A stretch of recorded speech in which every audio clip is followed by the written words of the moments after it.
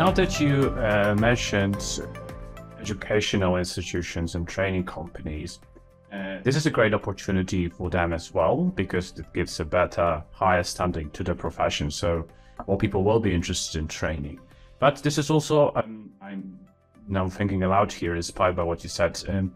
It's also a challenge for those training companies or for universities like the one you're teaching at, because the students will expect that through the training that they receive at the university, they will be able to become experts, and there will be a way to actually test it if they are an expert or not. How do you think educational institutions should adapt to that? I don't think it's a fight. I think we should work together, right? So as a teacher, I know, and we know as teachers, that we don't have enough time to cover everything, right? That's why we have professional courses. We have, other ways to try and be specialized in various fields, because, subtitling is one of the areas of AVT. There are so many other areas. I think that it's a kind of, we need to embrace this process together.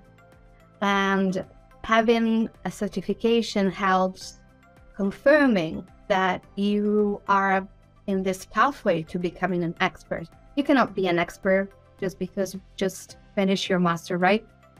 It's a work in progress. You need to practice and work on it. And it's like a bicycle, but with some training in there, right?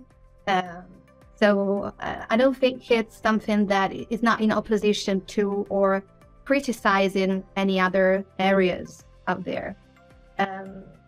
It's a collaboration. I think this is really important. And also the fact, just like the AVT Pro, that companies were involved, but also associations were involved, academics, because we are all part of the same ensemble, kind of, I guess.